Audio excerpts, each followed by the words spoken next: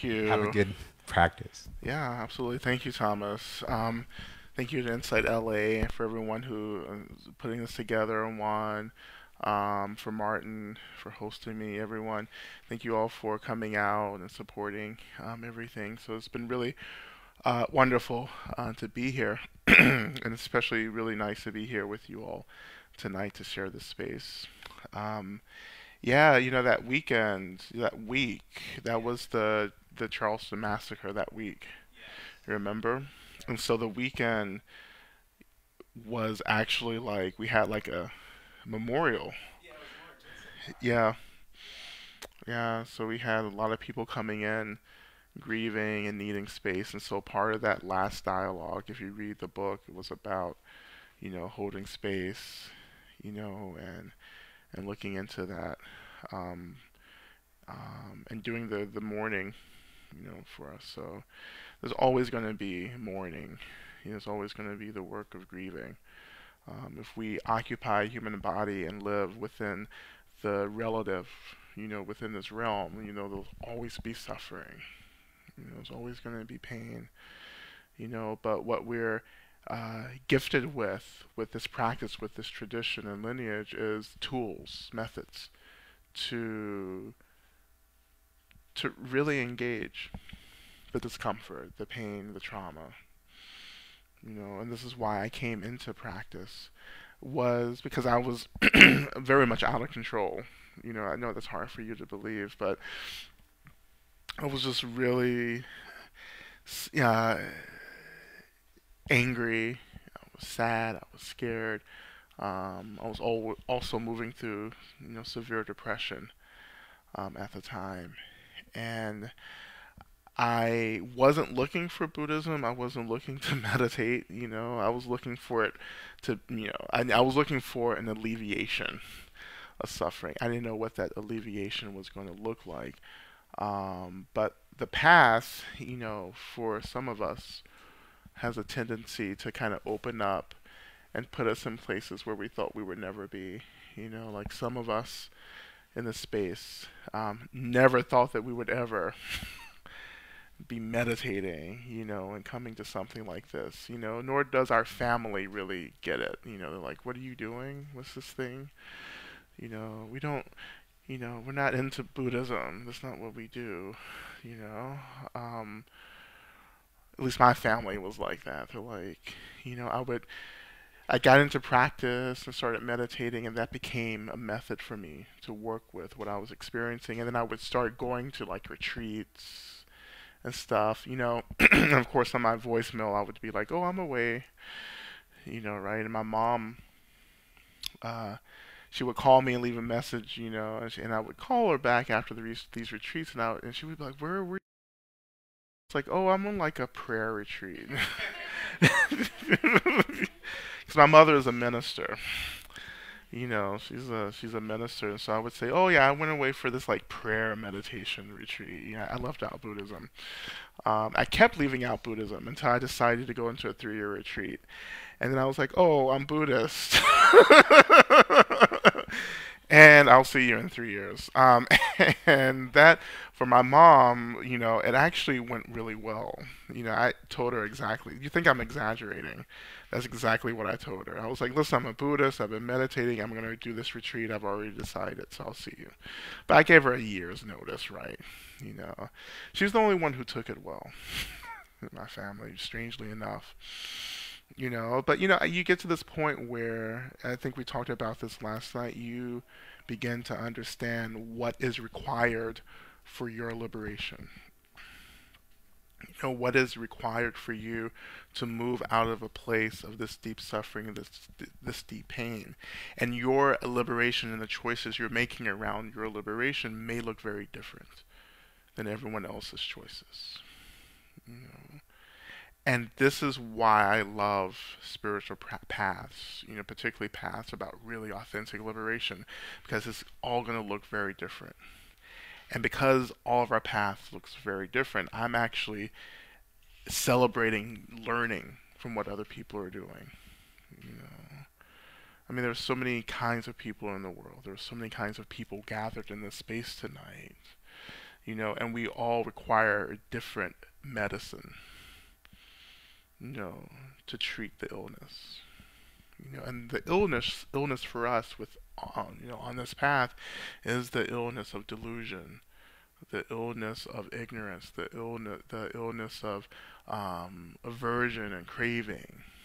You know, and we all need different medicines to work with that. And my medicine was 3 years of retreat.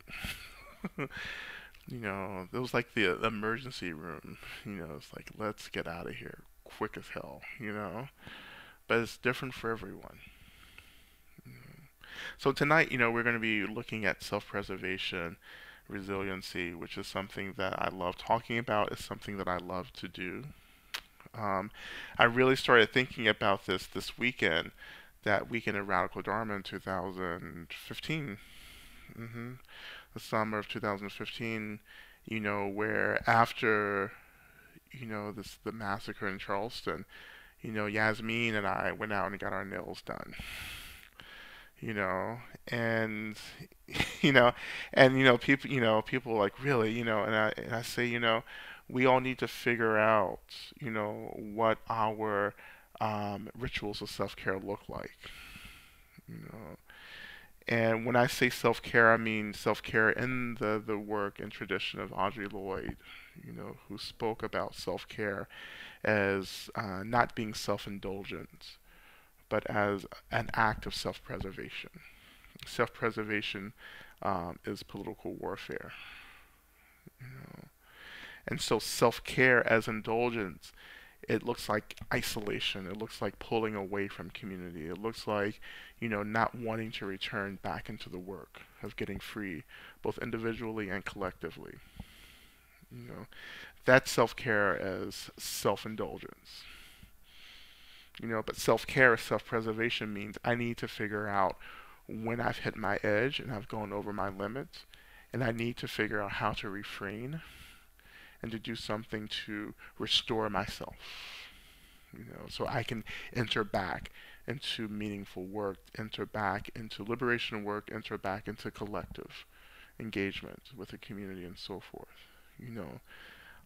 This is the work that so many of us are at a loss to understand.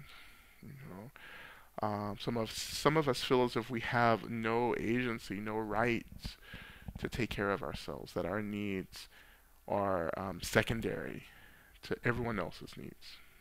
The needs of our kids, the needs of our families, the needs of our partners, the needs of work, what have you. And at some point, the path of self-preservation means that I have to start understanding that my needs matter.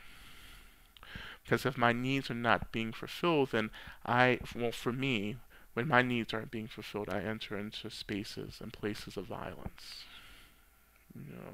Because I am operating from a place of lack, and poverty. This poverty mind is this very, you're functioning on empty. And for me at least, it may be different for you, but for me, when I'm on empty, I lose the ability to empathize. My own fear, my own resentment come up as blocks that keeps me from really benefiting others. And I get so resentful. I say, God, I've taken care of everyone, but who's taking care of me? And that was my narrative for many years. It's like, who's going to take care of me? As in this position, like I'm, like a a Buddhist teacher, whatever. I don't know. Sometimes I don't know if I'm actually talking about Buddhism, but people come to me. They're like, I need help. I need you to save my life. I do get those requests. People kind of lose it, and they're like, surely you can cure me.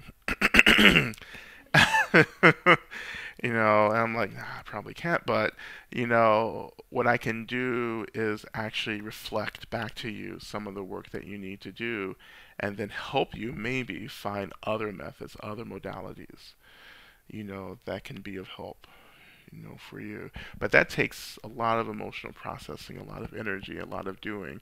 And it's not like that's billable work. It's not like, oh, well, I'm going to charge you, like whatever an hour. It's not like that. The work of liberation isn't something that we can like, build out. It's just the work that comes from being in the world and wanting people to be safe and happy, and what we're called to do in any moment to work towards people's happiness and safety. But you get to a point where you keep giving and giving and giving, and you forget to give to yourself. You know? Like you forget to drink as you're pouring. As one of my teachers often tells me all the time. You know, as you feed other people, are you also, feeding yourself?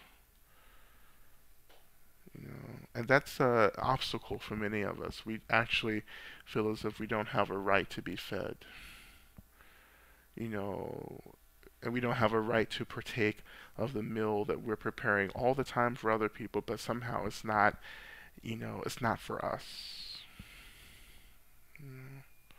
Like I love to cook. I also love just to eat, but like I just love to cook, and I love to have, gather people together. I don't do it often anymore because I'm always on the road, but sometimes I'll like spend a lot of time cooking for people, and then it's time to serve and, gather people, and like I realize I haven't been eating, you know, but I put out this whole spread, and I'm like, okay, everyone go and eat, go and get your plate, go and, fix your plate and sit down, and, then you get resentful. Like, oh my God, they're so ungrateful. No one said thank you. Like, no one, and it comes from me not being able to kind of like feed myself as I'm preparing to feed others.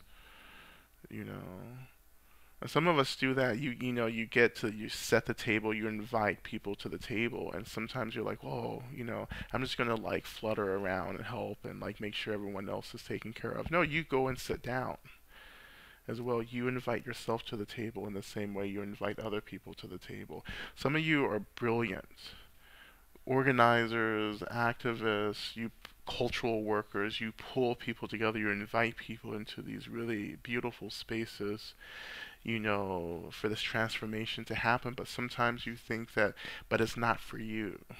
This is for other people.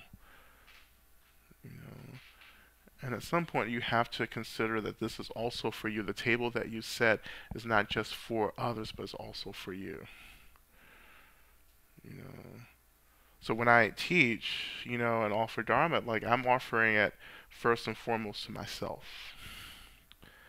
Like I'm offering something that I need to hear. So basically, you don't even exist. Like no one's here. It's just me. Well, it's just me. It's just Rod sitting here and saying, "Oh, what do you need to hear tonight? Oh, yeah, you need to be reminded. That you need to drink as you pour. You need to feed yourself as you feed others. You know."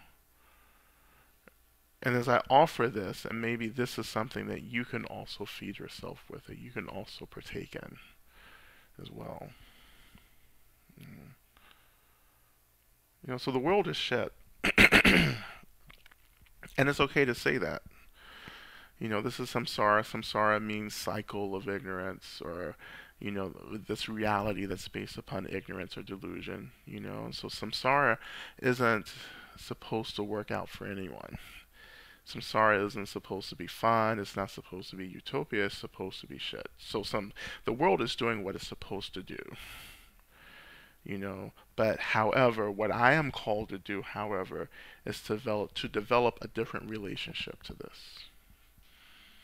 To develop a different relationship to what's happening in the world inside of me, and then to make a commitment to free as many people from this as possible. Because samsara, it may be a mess, but it's a mess that we can escape, that we can leave, we can transcend. But you have to be committed to the development of clarity. But that clarity comes with pain. The truth isn't easy, but the truth is the antithesis to samsara, to ignorance, to delusion. wisdom, clarity, openness, vulnerability, directness. All of that is the antithesis to the chaos that we experience. You know? But what are you willing to offer? What are you willing to give up? What are you willing to do? In the spirit of Malcolm X, by what means are you willing to get free? You know? And that's what it boils down to, is our effort, our diligence, our belief that we can be free. You know? I only do the things that I do because I know the consequences of not doing them. Like, I know the consequences of the deepening delusion, the deepening hate, the deepening despair. And I get that, and I want a different experience, you know. But to get free, we have to get extreme and radical, and we have to be willing to be the person that is weird, to be the person who gets on everyone's nerves. you know you have to be willing to embrace that, because people are actually relying on you. You may not know it, but there are people who are relying on you, looking at you and saying, what are they doing? you know like, what are they doing? They're different. Like, they're changing somehow. They're getting more gentle. They're getting happier. What are they doing? And people will look at you and say, you know what? I trust you more than, like, the Dalai Lama or someone. You know. So you're like a change leader, without really knowing it. But until you engage in these paths, you don't really realize how many people are following your lead. So that's that. I have more to say. I have a prepared statement, um, which is something I kind of put together for my next book that's coming out. But it's just something that I want to kind of visit later. But first, I wanted us to just do some practice together, do some grounding practice to get us into the space, and then we'll have a short break. Super short. Can people bring food in here? No? Okay. So we'll have to grab a few snacks out there, then come back, and leave it out there. But so, is anyone new to meditation? Okay, a couple of people. That's fine, yeah, because it's very basic. Very, when I when we come into meditation, when we come into the practice, we want to be as natural as possible. You just want to invite your physical body into being with you. Not forcing the body into being something that is, like, really not capable of being in. But when I start my practice, I always ask myself, and my body in particular, I ask, okay, how do you want to be right now? How do you want to be? What's the most comfortable place for you to be? And allow the body to settle into something that feels comfortable. You don't have to be tangled up in something, a little posture, who cares? You know, like, no one cares. So let your body be free now.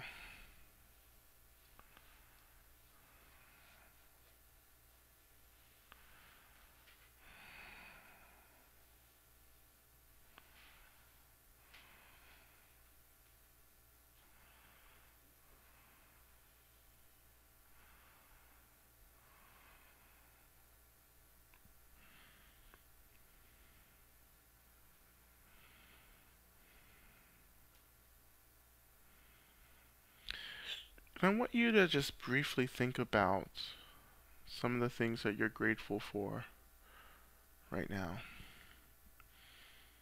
It can be things that just happen today, things you're just in general happy and grateful for.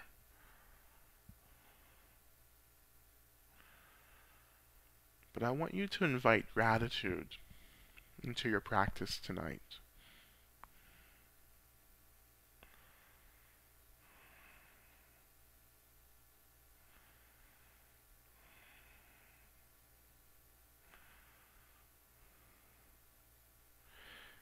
And I want you to notice how guilt gets in the way of your gratitude.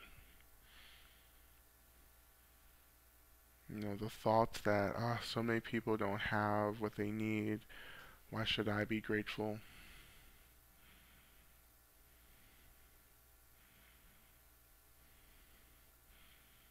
Just looking at those thoughts and just saying, okay, there you are, and just letting those thoughts be there. And try to turn your mind back to what you're grateful for.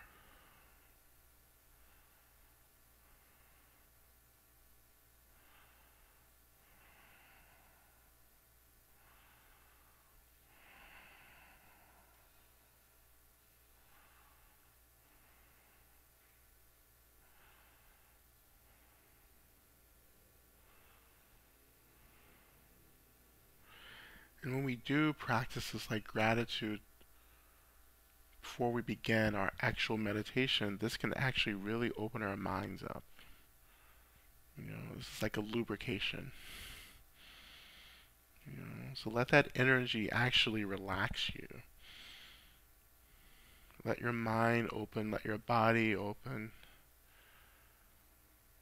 Allow yourself to release what you don't need to be holding on to right now.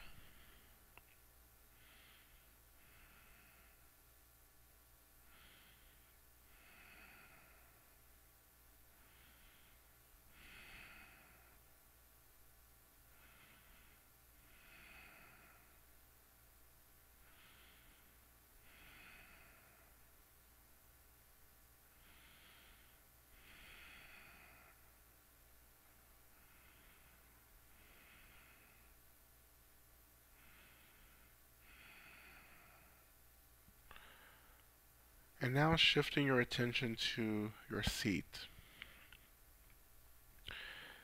and noticing the weight of your body on the seat. Noticing the contact of your thighs and sit bones, buttocks on the seat, on the cushion.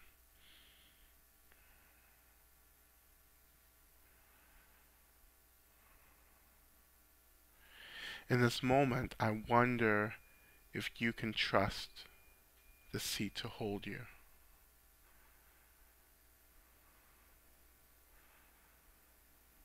Because some of us don't trust anything or anyone else. But maybe in this moment, can you trust that you will be held by the seat? And what does that feel like to trust?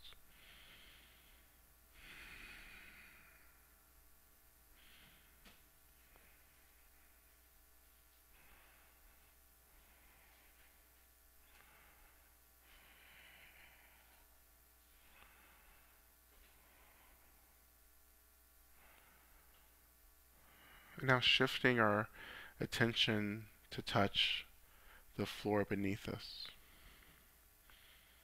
The floor under us represents the earth.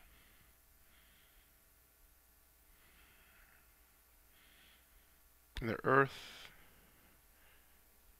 is always holding us. No matter who we are, the earth is always under us. Now, as you may know, it may shake a little bit, but it remains under us, even so.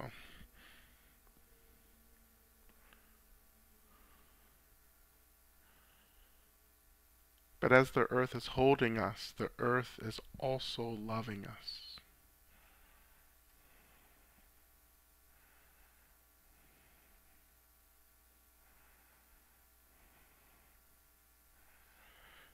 And I wonder if you can generate a little bit of appreciation, gratitude for the earth.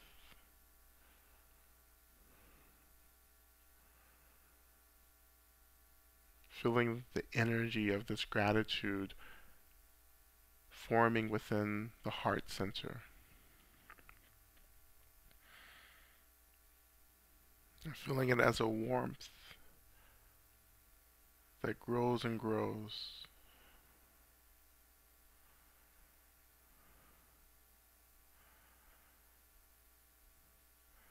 Imagine that this energy of gratitude in the heart center begins to float down through the body,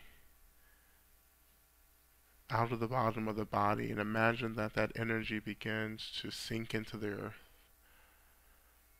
Your energy of gratitude touching into the earth. As that energy touches into the earth, imagine that you are blessing the earth under you. You are making the earth sacred.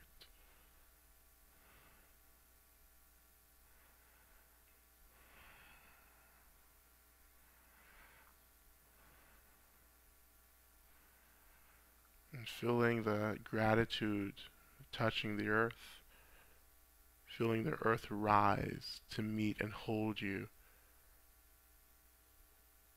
in gratitude for your blessing.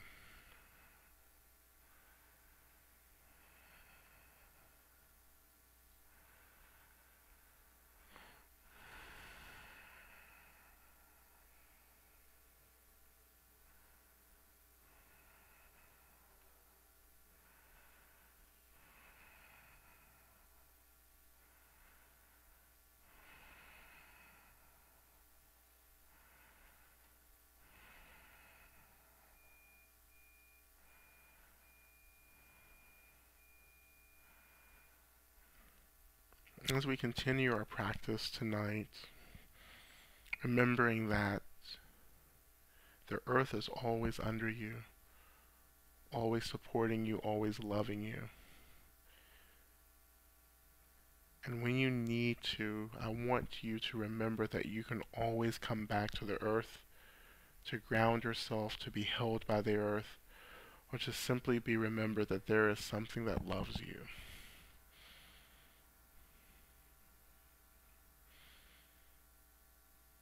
And let the earth do everything it needs to do.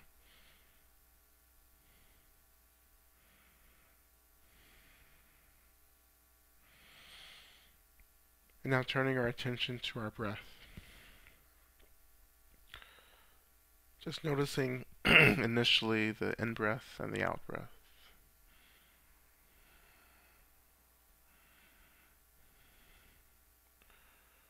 And our breath is life.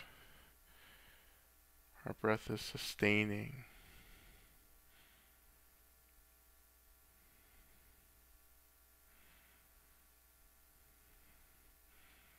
But many of us do not like to breathe.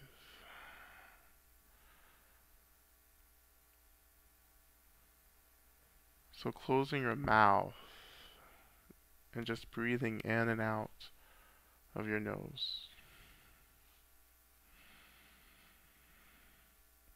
You can have a very deep breath if you choose to.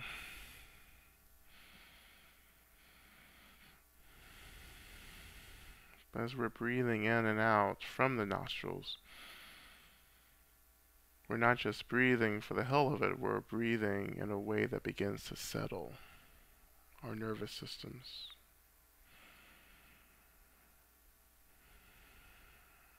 And we can imagine that we're breathing all the way down through our bodies, imagining that that breath is touching down to the earth. And as we exhale, we breathe out, imagining that our breath is pulling the energy of the earth into our bodies. So breathing deeply in, my breath is touching the earth. Breathing out, my breath is pulling the energy of earth into my body.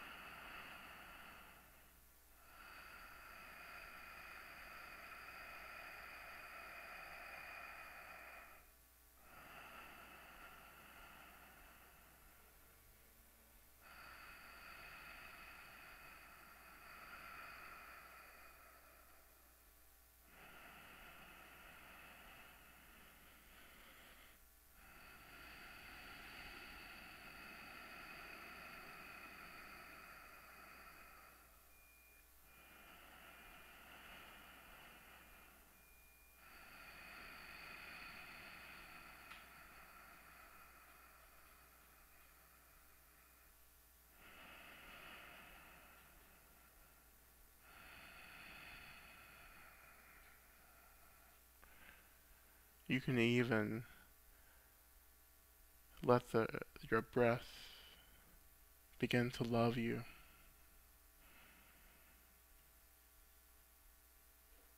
As you're inhaling oxygen, the oxygen nourishes the body, replenishes the body. As your breath exhales, it carries out all the material your body doesn't need anymore.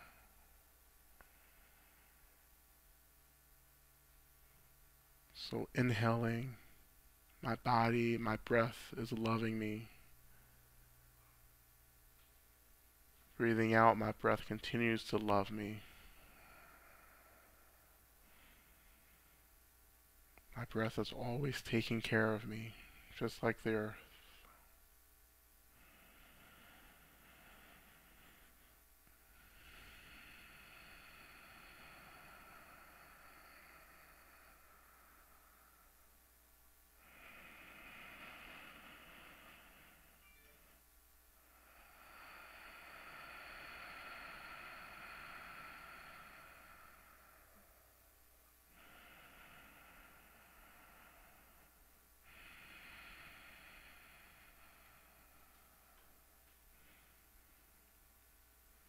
As we breathe in, allowing our shoulders to relax, letting go of the tension that we carry in that part of the body.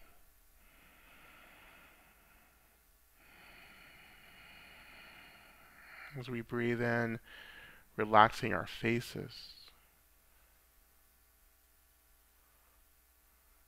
relaxing our jaws,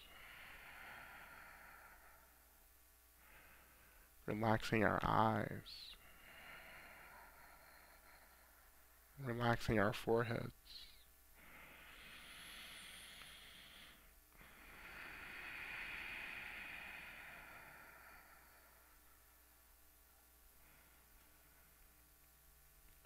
As we relax, allowing the earth to catch us, to hold us, to keep us steady.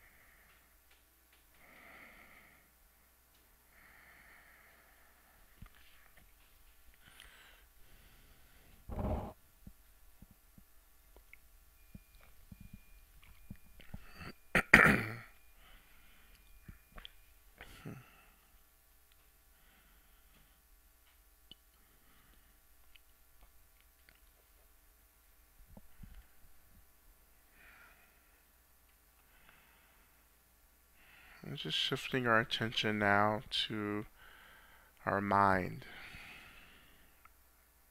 And initially, just noticing the thoughts, the emotions.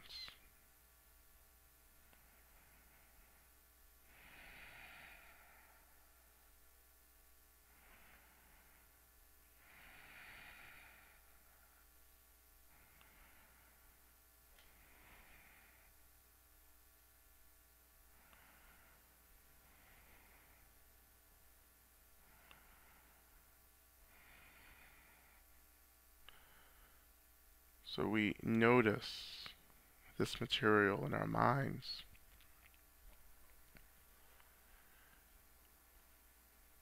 And we can just notice it, but we don't have to get involved.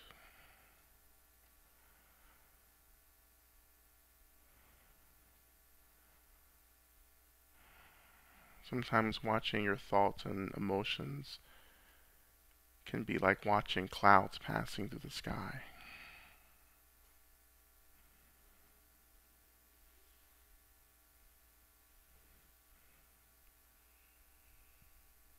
So just sitting back, watching the clouds of thoughts and emotions pass by within the sky of our minds.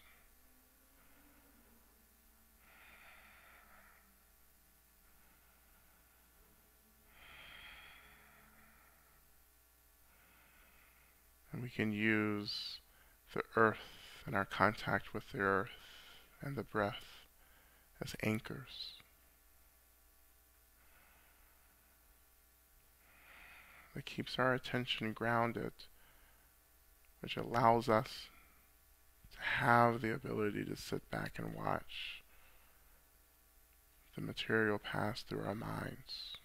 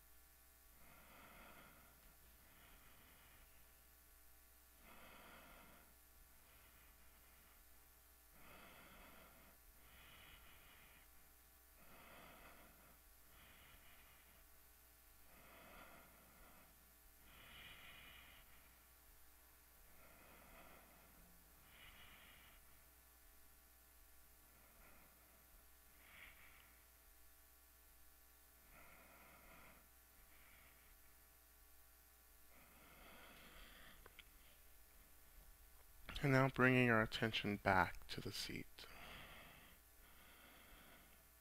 Again, noticing our bodies resting on our seats.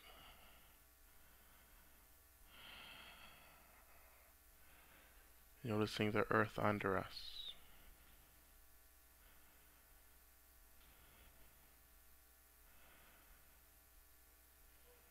And trusting that the earth can hold us.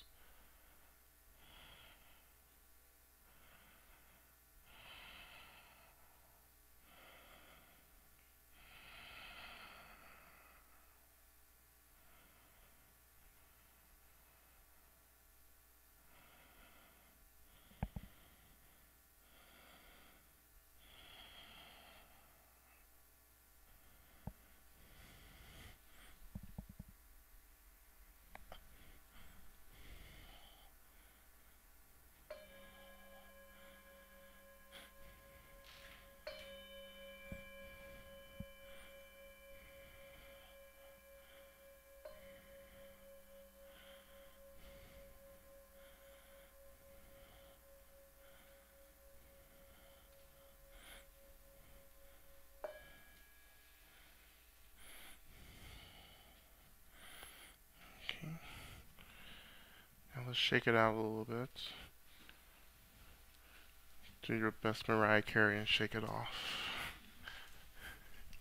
Shimmy it off. Sisters, good to see you again. What's your name? Did we introduce each other? I'd like to. Sister Glow. Oh, so beautiful. You sit around and report about the teaching last night, and I got it back. Thank you for coming out again. Yeah. That was lovely. You want a quick break? No. We'll take a break. I'll continue. So I'll just kind of go through this. We'll take a short break, and then we'll have like discussion. But I wanted to present these kind of so I've been like talking about self-preservation for a while now, in different talks and different teachings, and I just kind of started putting notes together. And I was hoping that this will make it into my next book, called Love and Rage, which is coming out next summer. So all you are obligated to buy several copies. you know, don't worry, you'll get the information on how to do that later. But so I just started putting this is like very personal. This is like my thing. These are my principles, right? And I just kind of I just kind of like to go through them, and just kind of offer inspiration for people. Um, I start with 4 quotes here. I'm at the beginning, and these are like my guiding self-care like teachings. None of them are particularly Buddhist, um, but some of you have practiced the 7 homecomings with me. So as you know that in the 7 homecomings practice, we think about the texts that are sacred to us. They don't have to be scriptures, they don't have to be holy texts, but things that we use in order to feel inspired. That can be from anyone and anything whatsoever. So the first quote is Audre Lorde, which I've already shared. Caring for myself is not self-indulgence. It is self-preservation, and that is an act of political warfare. Some people get really triggered by the political warfare. It's not so triggering if you have survived systematic oppression in your life, as I would say many of us have in this space. But it's political warfare because systems of violence and oppression and power are in place to annihilate us, to get rid of us. So when we survive, then we frustrate that system.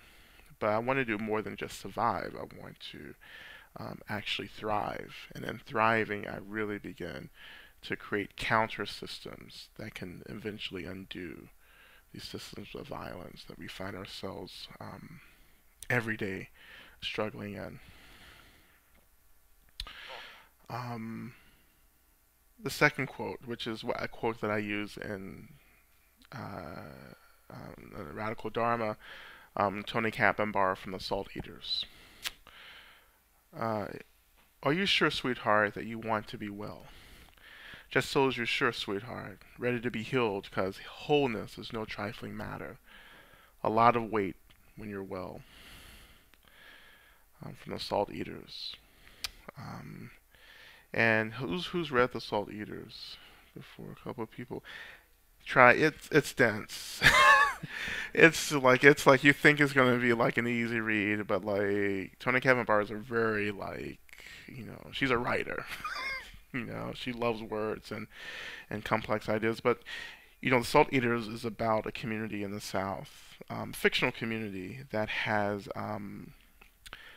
it's the freed slaves and like the local indigenous community kind of came together and they created this community where they practice the seven arts. And the seven arts are like medicine, martial arts, dance and stuff like that.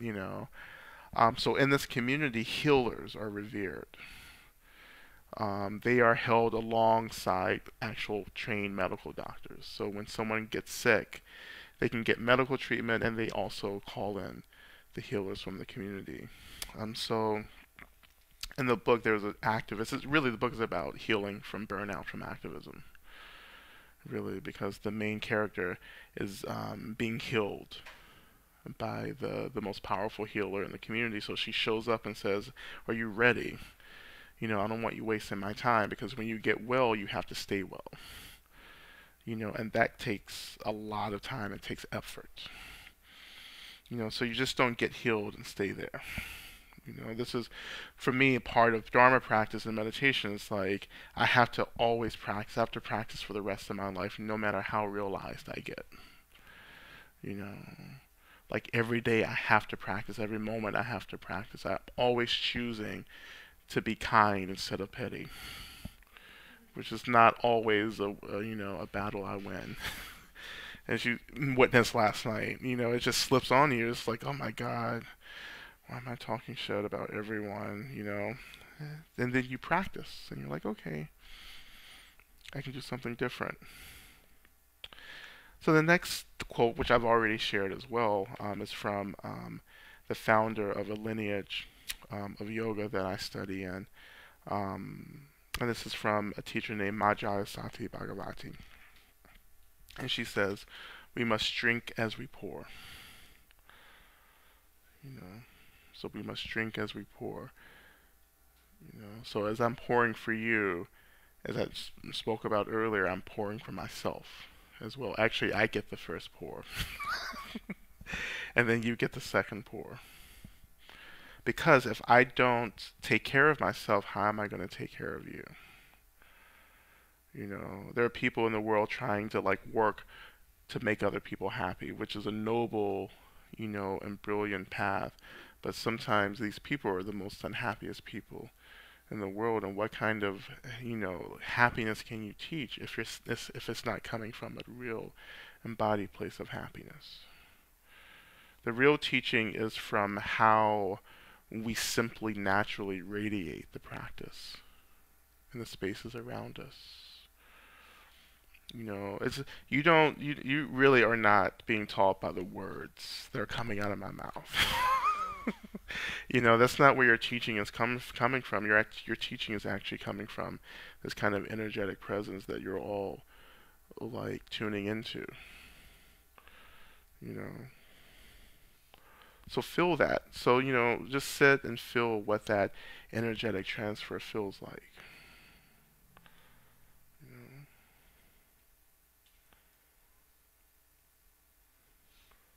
Feel it first in yourself. The stability, the groundedness.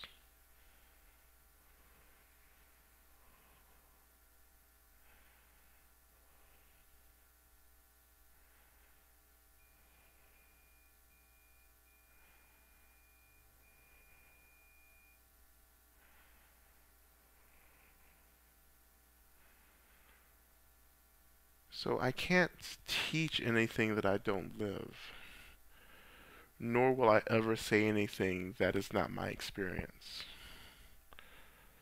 You know? So when I talk about this, like drink as you pour and all this other stuff, like this is what I live. Is this groundedness. You know? It's not a magic trick.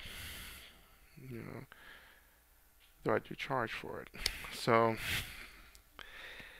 the last quote that I use, I actually have a lot of quotes in this that I'll go through one by one as well, but these are my opening quotes. So this is James Baldwin, and he says, "In America, I was free only in battle, never free to rest. And he or she or they, the one who finds no rest, cannot long survive the battle." So the one who cannot rest does not long survive the battle.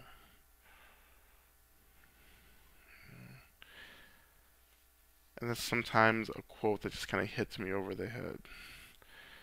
My rest can be an act of political warfare. So you all need to follow the Nap Ministry on Instagram. If you want to see like the radical ramifications of rest and the research and the science around resting, follow her on Instagram. And she releases like quotes and studies and research and like just like these helpful memes that are like, go take a nap. you know the rest is so important because it's about sustainability. It's about surviving. The things that we're struggling against right now as a community, as a country, these aren't things they're not brand new. It seems brand new. But again, as I talked about last night, this is a time of the apocalypse. So apocalypse means unveiling. So what we're doing is just unveiling something that's already been happening forever. The increased racism and misogyny and patriarchy and environmentalism, the you know the all these things have been going on forever. This is how America was founded. But our work now is to come into accepting what's happening, and when we accept and touch the ground, then we start creating solutions. But this is more than just a battle. This is a long-term war. In the same way samsara is a long-term war. That's not just about this life or the years that we have in this life. It's about a span of lifetimes. And this is what Dharma helps us to understand. We are in a span of many lifetimes. I am concerned about what's happened in the past. I'm also concerned about what will happen in the future. But the work that I have to do is in the present. That's where the work happens. The work of now determines what will happen in the future. Not necessarily for me, but for those coming after me.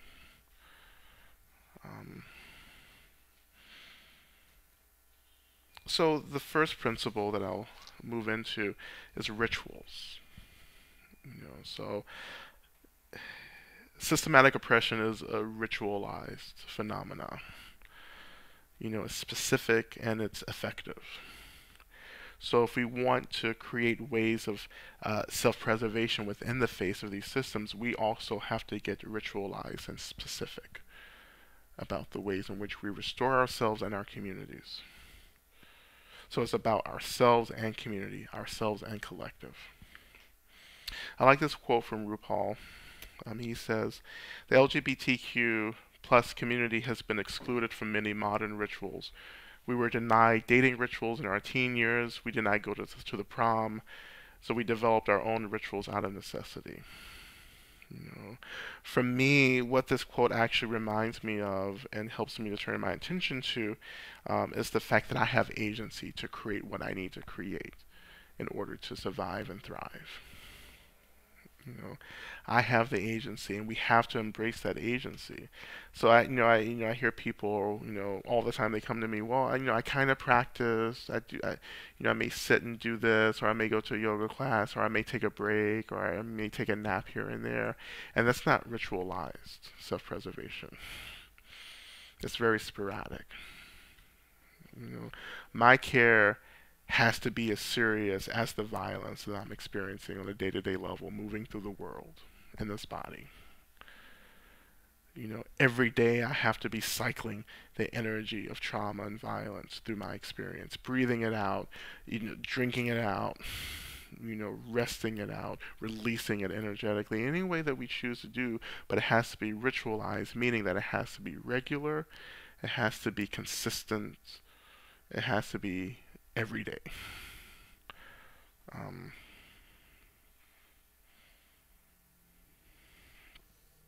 and it has to become a habit. Just like we have all our bad habits, you know, make self care like one of those habits that you can't shake. So, my next principle, resting, which we've talked about, but there's a song by Sweet Honey and the Rock who, if you read Radical Dharma, like literally half the book is Sweet Honey and the Rock, but like, I cannot impress upon you how much I've been benefited by the music of Sweet Honey and the Rock. So you need to go home and listen to Sweet Honey. Um, and they have this song called "Rest for the Weary," and this is a song lyric, which is "There is rest for the weary," and that was one of my, particularly when I've gone through really difficult times. I always come back to this. There's rest. There's rest for me. That's something that I grew up with in church, in the black church in the South. I grew up in the deep South, the Bible Belt, and this was the kind of theology that we were creating, and that my community had created for centuries in order to confront systematic racism, trauma, and racial trauma. That one day there is rest. But as some of you know, I wanted to rest before I died. And so that propelled me onto the path of figuring out what this looked like in this body, in this life, what I could do to experience spaciousness, openness, rest as I am actually moving through the world. Um, and resting, again, resting doesn't mean sleep. Some of us sleep, but we don't rest. When I say rest, I mean, how do I let go? How do I actually start laying down the things that I'm clenching onto? How do I rest my mind? In the practice that we just did, how can I offer spaciousness to everything in my mind? That's my rest. I can go to sleep holding on to things and wake up still holding on to it.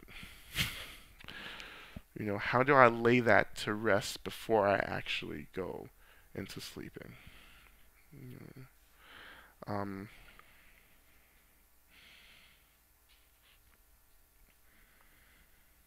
so the next principle, loving. And this is a quote from the Buddha. Searching all directions with one's awareness, one finds no one dearer than oneself. In the same way, others are dear to themselves. So one should not hurt others if one loves oneself. That's from the Buddha.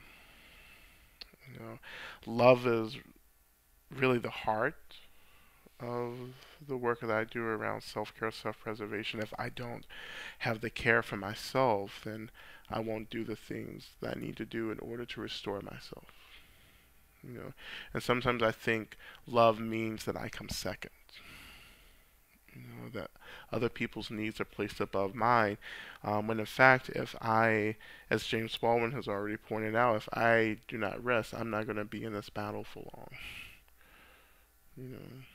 It always goes back to the analogy of like being on the plane and the air masks that fall and how you always hear, oh, you have to put the mask on yourself first and then you help someone else. And people are like, no, that's wrong. That's, but you can be more effective if you're being cared for in the moment. You know, because it's not about, oh, let's just go out and help as many people as possible and then run down and die. But how can I continue to maintain this vehicle of my body and mind so I can get the maximum benefit out of it for myself and for others around me? You know, we're much more effective when we care for ourselves. You know?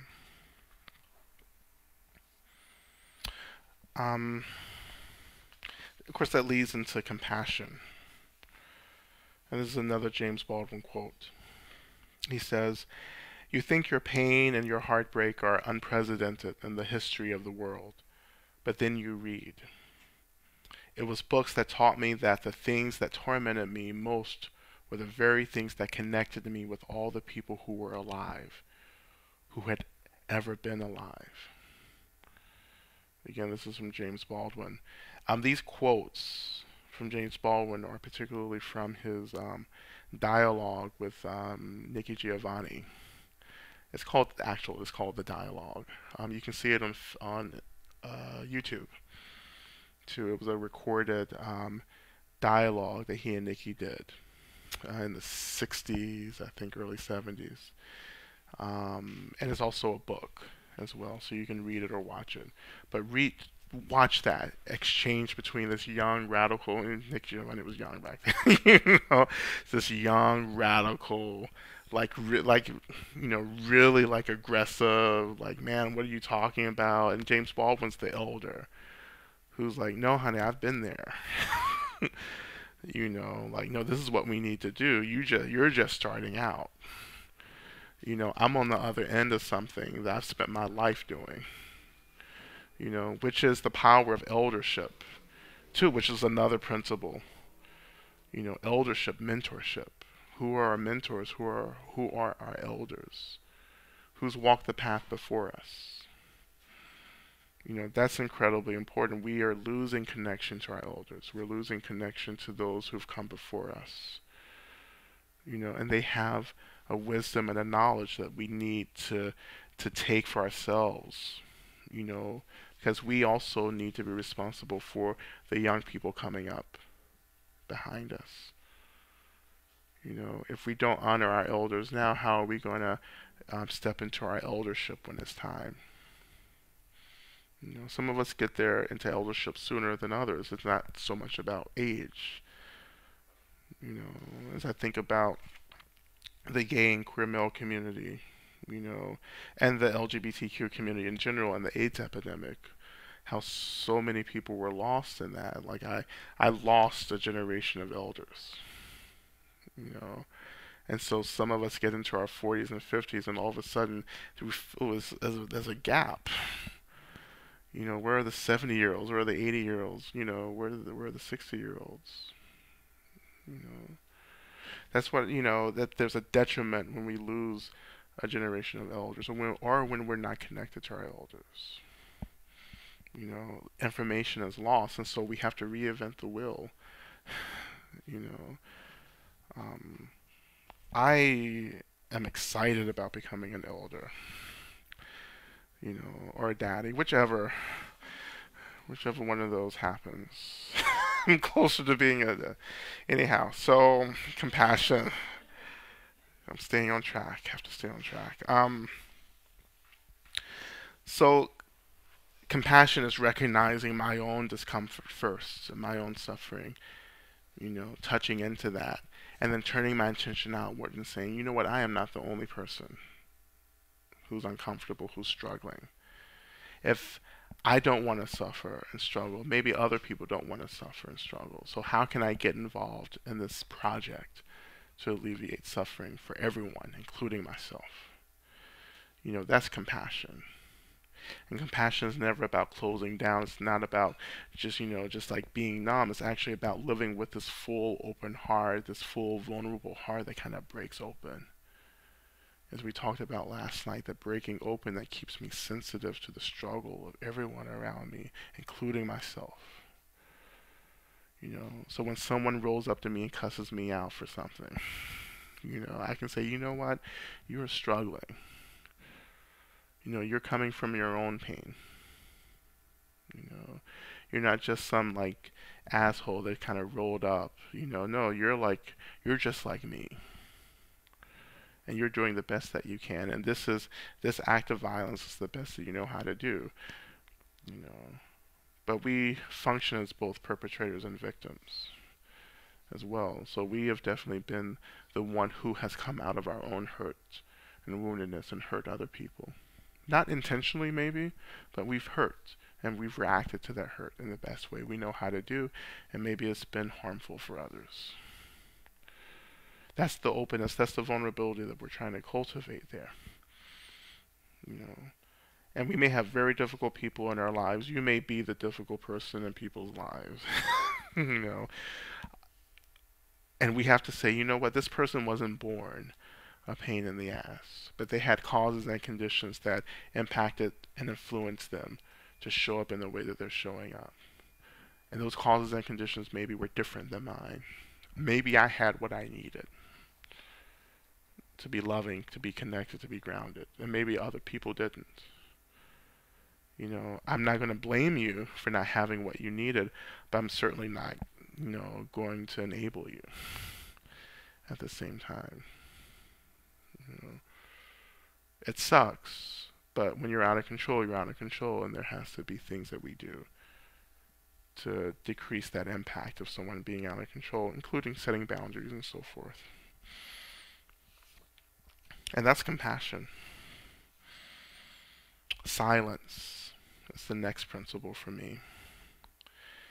So Rumi writes, "Listen, clam up your mouth and be silent like an oyster shell, for that tongue of yours is the enemy of the soul, my friend.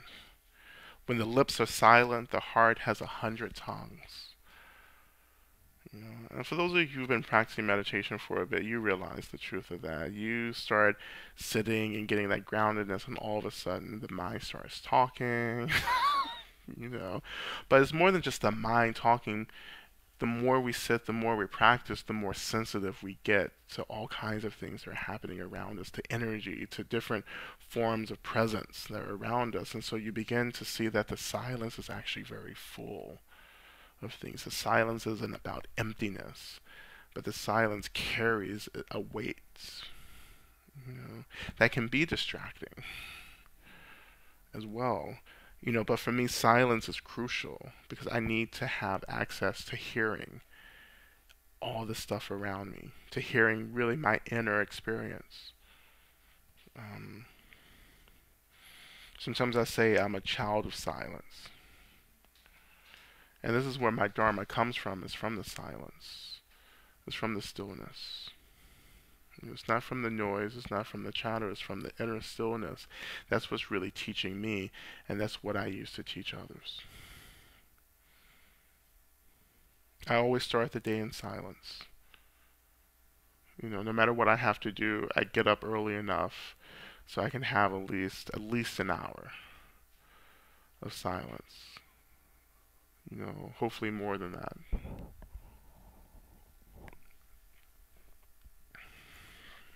And that silence can be practicing, that silence can just be sitting, but it's just like I need to be invited back into interaction, not just wake up and jump out of bed and just start doing stuff.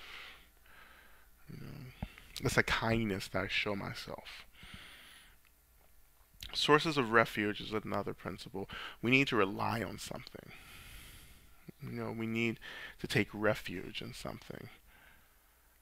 So I have a quote from Escape. I'm from near Atlanta. I grew up outside of Atlanta, so of course I'm going to be an Escape fan. You should too. Now everyone knows this song. Well, not everyone. This is a generalization. But this is a song lyric from Escape. Who can I run to? To share this empty space? Who can I run to when I need love? Who can I run to fill this empty space with laughter? Who can I run to when I need love? Yeah, they sang that. But But this is the heart of this. Like, who do I go to? Like, what is it that I take refuge in? Because I can't do it by myself. And this is, in Buddhism, this is why the three gems, the three sources of refuge, the Buddha, the Dharma, and the Sangha, are really, that's why we do that. That's why we take refuge, because we need to rely on other sources of support around us. And I teach the seven homecomings, which some of you have practiced with me. And I expand on the three jewels, and I offer not just like the Buddha, the Dharma, and the Sangha, but also the earth and silence and ancestors and, our lineage. We call into the space what we need, and then we fall into that. We fall into being held by our sources of refuge. For some of us, we may call it, in other traditions we have the term beloved. Who is your beloved? What is your beloved? Is it God? Is it Allah? Is it Tara? Is it Ganesh? What is your sense of a divine energy, a source that you can lean into? You can also call it the wisdom of your mind, your natural Buddhahood, your innate Buddhahood. These are the things that we rely on. When I am struggling with things, in my practice, I have the mother, the divine feminine, the sacred feminine. So when I struggle, I call on the mother, which is Tara, which is Durga, which is Mother Mary. Like I say, Mother, please help me. And for me, that creates a openness and a spaciousness that helps me to move through the things I'm struggling with in the moment. It helps me to accept what's happening around me.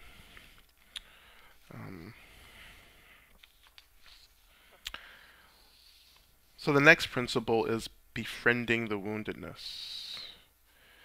And this is a quote and a part of a poem from Essex Hemphill, who is a black gay poet who died in the 80s or early 90s from AIDS-related complications. Speaking of elders who have been taken by the epidemic. But in this poem he writes, "I am dying twice as fast as any other American, between 18 and 35. This disturbs me, but I try not to show it in public."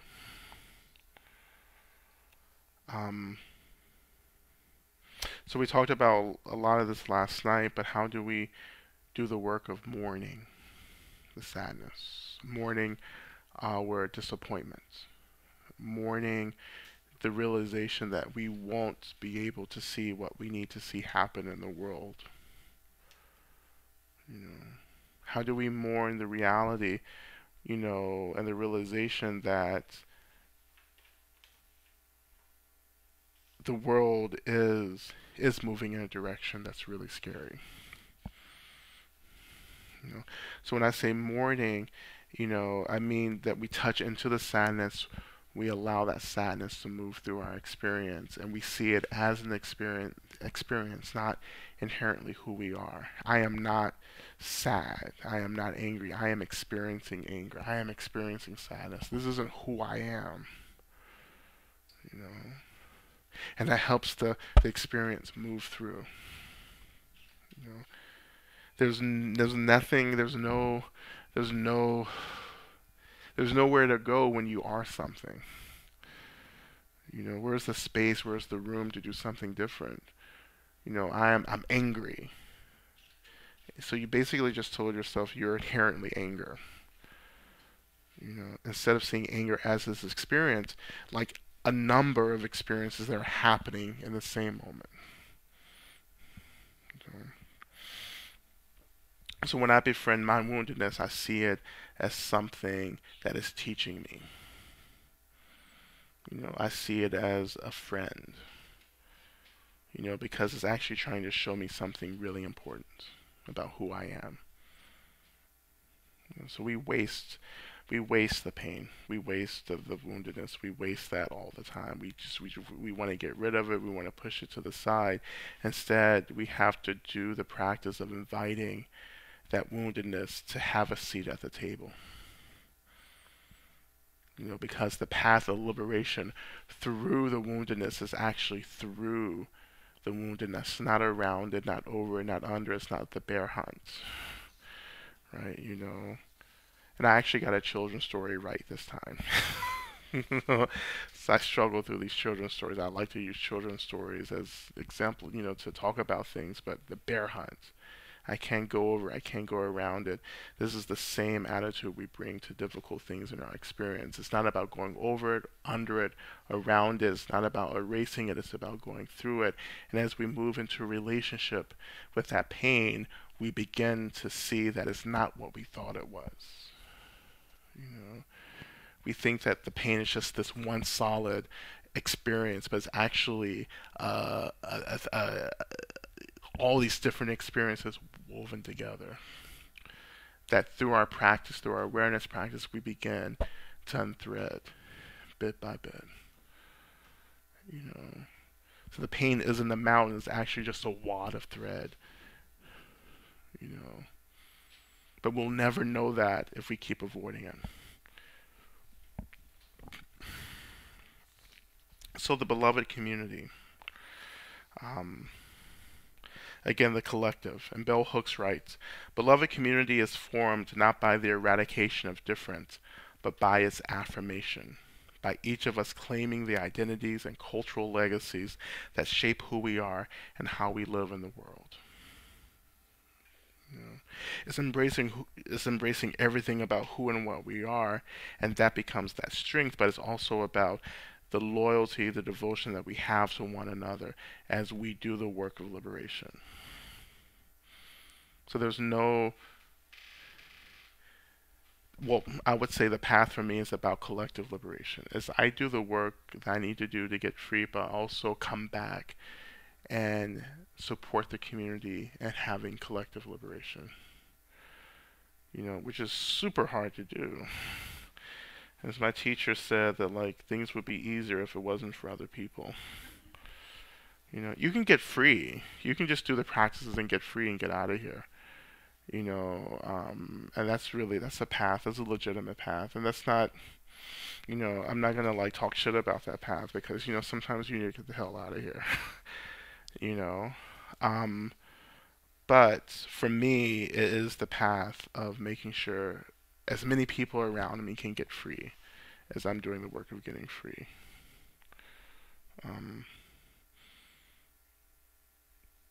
This is where, American Dharma has to move into collective liberation, into collective work, not just individual. I'm not going to come and sit on my little cushion and just do my meditation practice and sashay out. It's about coming to the space, sitting down and saying, I wonder how everyone else is getting free. I wonder if indeed my liberation is bound up in other people's liberation. That's going to change the nature of your practice. So I just want to move through some of this a little quicker because I want to get to discussion. But the next principle, the power of no. So the power of boundaries. And I have this quote from Emma Goodman. This is literally my favorite quote by Emma Goodman. If I can't dance, I don't want to be a part of your revolution. So if I can't drop it like it's hot, don't invite me to your party. Right? If I can't show up being all of this, then you don't want me. So that's the thing. It's my self-care is about how am I being invited to enter into spaces? Am I being invited to show up as my whole self or as a piece of me being invited and the other pieces being told to be left at the door? And that's also, then it goes also into boundaries. It's okay, then how can I just say no? No, this isn't good enough. No, this isn't right for me. This isn't healthy for me. The power of no particularly, it's we need to understand that no is a whole sentence. It's a complete sentence, and things may need to get done. There are things, that are out there that need to get done, but like maybe I just don't have the resources to do it. And if I go over that edge, and then I will be afraid of what that impact will be on me. Sometimes we have to leave certain work undone. And you say, you know what, I can't do anything about it because I'm about surviving and sustaining myself for the long term, not just for this one moment. Speaking is the next principle. Speaking, articulating, communicating. This is Zora Neale Hurston's quote. If you are silent about your pain, they'll kill you and say you enjoyed it. Again, a really important quote for me. Um,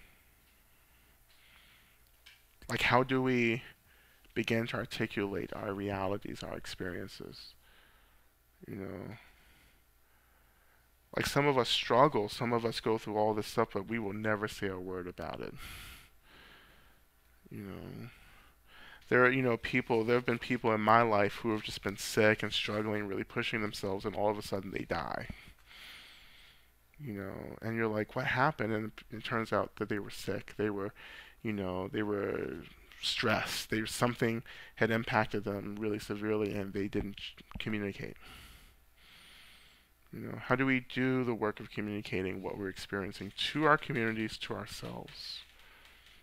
How do we essentially ask ourselves, what do I need? How do we ask our communities to provide what we need? That's crucial. How do I ask people to help me? I can't do this. How can I ask? How can I speak what I need? Crying. That's the next principle. And this is my quotes. Cry. Dry your tears, then continue. Repeat if necessary. I just want to again center the work of grieving again, and to allow the body to respond to that grieving in the way that it needs to respond. Because some of us are like, oh, I don't cry. I'm a man. Men don't cry. And one of my subversive acts has recently been, well, over the past two or 3 years or so, has been to cry publicly. To grieve publicly, to mourn publicly.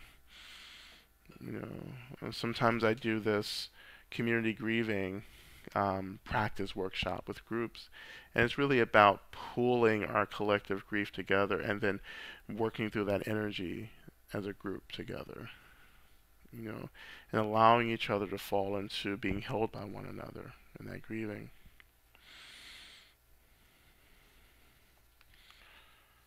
So I have one kind of thing to read, but I'll save this to the very end because it's just a thing that I've created. Some of you have probably seen it before or read it. But I want to open just the next 15 minutes or so just for questions or anything.